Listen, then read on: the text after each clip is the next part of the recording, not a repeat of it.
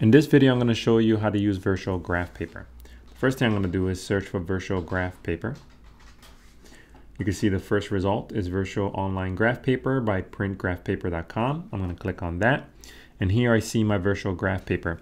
Here I can do two things. I can draw lines and I can write text. To draw a line, I click and hold the mouse button and then let go when I'm done drawing the line.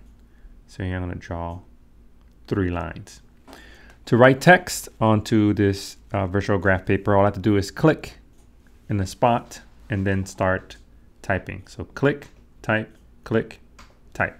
So the difference between drawing a line and writing text is whether you click and hold the button. If you click and hold it while moving, you draw a line. If you just click, you start open up the cursor to start typing. So if you make a mistake, you can click undo and undo your steps in the order that you did them. If you decide you want to start a whole new drawing, you can click erase everything. Finally, you have an option to print your virtual graph paper into real graph paper. So here, to do that, I just click the print button. Now sometimes that comes out blank, in which case you have to cancel and hit the print button again. And there, we have our virtual graph paper and now real graph paper. That's it.